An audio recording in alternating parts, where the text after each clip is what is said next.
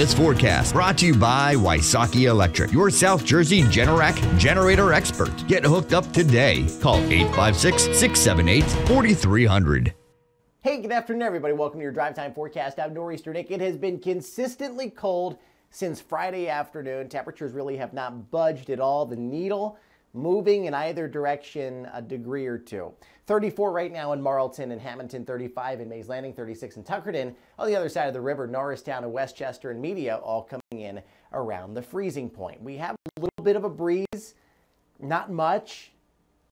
Your real field temperatures are pretty much right on par with your actual air temperature, and that's always a good thing because it means that it's not frigid out there. Officially on the books, 34 is our high, 43. Kind of flip those numbers around, the average for this time of the year, and there is precedent, not this year at least, for very warm weather this time of the year.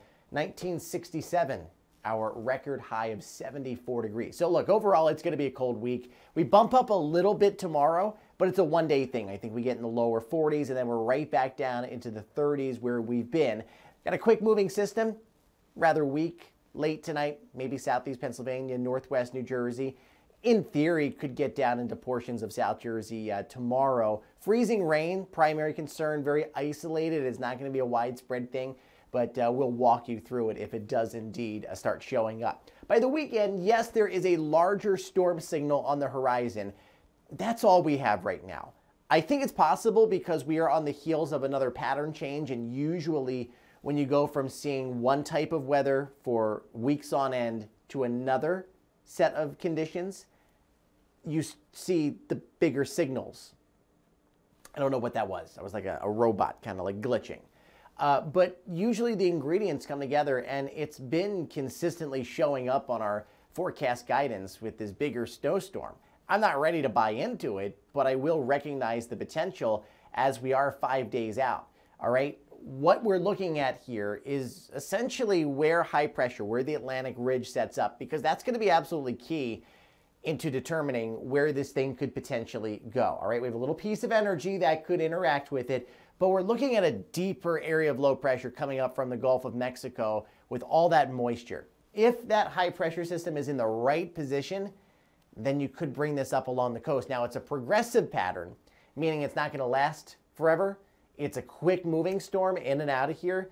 So the 2-foot snowfall totals that I'm seeing, I really don't think that's reasonable, but we could see a plowable snow if it were to all work out.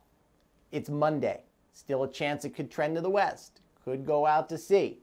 We're really not going to know exactly where it's going to go until probably Wednesday. Models are very good about 3 or 4 days out. 29 in Hamilton, 29 in Mays Landing, and 25 in Tuckerton, 32, a little warmer up in Asbury Park. Norristown coming in at 26. Here's a little system coming through late tonight.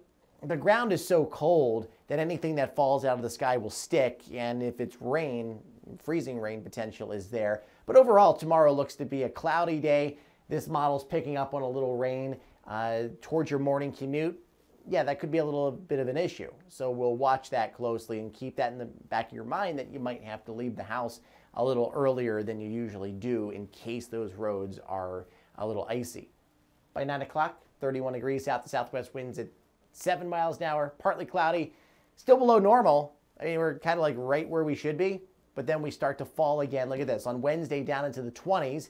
Saturday, we'll throw in a chance of snow showers. Right now, I have it about a 30% chance. We'll see if we're able to bump that up, perhaps. 33 sunny skies on Sunday, still in the 30s by next Monday.